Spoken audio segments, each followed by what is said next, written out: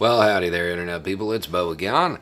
So, today we're going to talk about what President Biden can learn from former President Trump about foreign policy. And it's not a joke. I know people probably thought that was a typo in the title. So, Trump's foreign policy was not good. It was bad. It was really bad. It was basically an unmitigated failure in pretty much every regard. However, he attempted to do something, and although it failed, because he didn't have the skill set or the base of knowledge to make it work, it was a good idea. High-level talks with North Korea. Now, I don't think that Biden actually has the base of knowledge or skill set by himself to make it work either. However, Biden has a really good foreign policy team behind him, so he might be able to. For a very long time, the United States has insisted on a precondition, getting rid of that program that the North Koreans have. It has to go away before anything can happen. That's bad. That's not a good stance, and we have held it for a very long time, and it has produced absolutely no positive results. North Korea isn't going to do it. They have no reason to do it. If you look at countries that went that route with the United States, most of them got toppled shortly after they gave up their programs. Or the U.S. just pulled out of the deal. They have no reason to believe the U.S. is acting in good faith because the United States is probably not acting in good faith. Now, before we go further, we should get rid of a little bit of fear that constantly gets put out. The United States is not going to invade North Korea. Has no desire to. North Korea is not going to attack the United States. That drama, that's not real. That's all posturing. The U.S. won't invade North Korea because for a little more than half a century, they have been preparing for it. They're ready for it. It's not a position the U.S. wants to be in. Aside from that, they have China as an ally.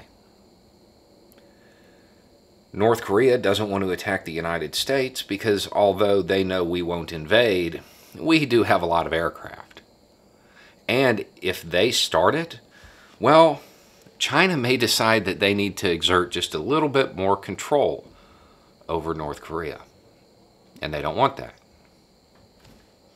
It's a stalemate. And it has been a stalemate for a very long time.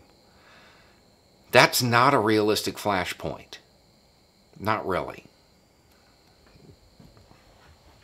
So, with it being kind of in gridlock, there's no real likelihood of it moving towards conflict. Which means there's a lot of free area to move into, moving towards peace.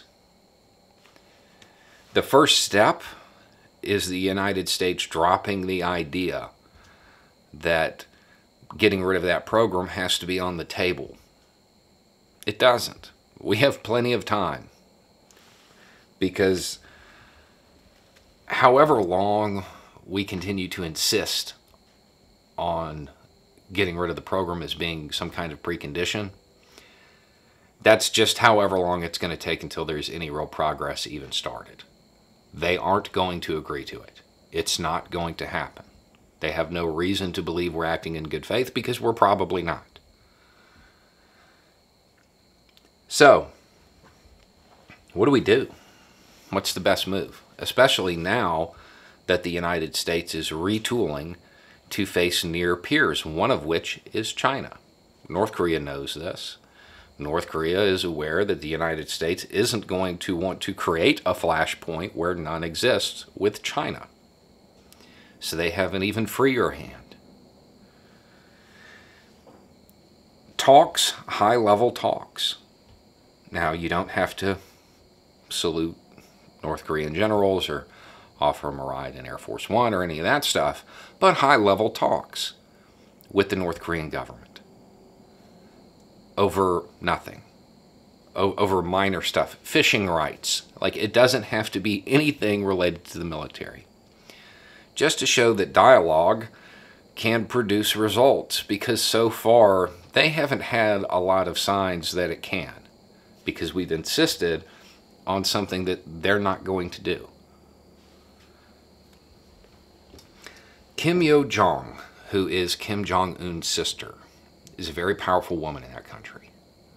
She's the de facto number 2, really. She just made a statement directed to the United States.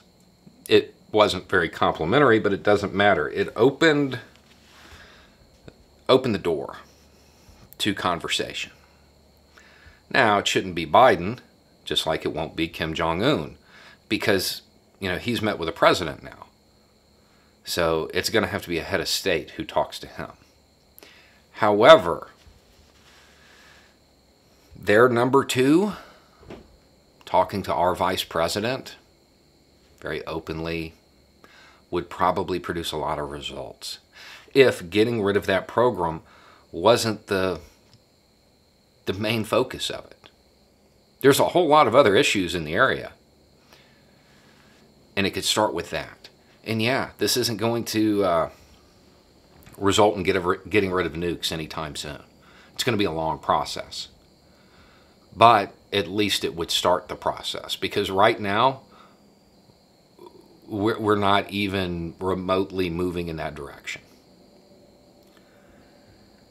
So that would be a move I'd watch for, is the start of high-level talks. Now, we don't know. Biden's team is currently reviewing Trump's policy, or lack thereof, when it comes to North Korea. And they're trying to come up with an official stance. There's already been some little setbacks in that road, but they're hoping to come up with some kind of centralized policy. I would hope that it includes talks that don't have the precondition of getting rid of that program. Because if they want to have any real progress, that's what they're going to have to do. Anyway, it's just a thought. Y'all have a good day. A couple of y'all have commented saying that I seem down. I'm actually a little under the weather. I'm not like emotionally distraught or anything. I just don't feel well. Anyway, y'all have a good day.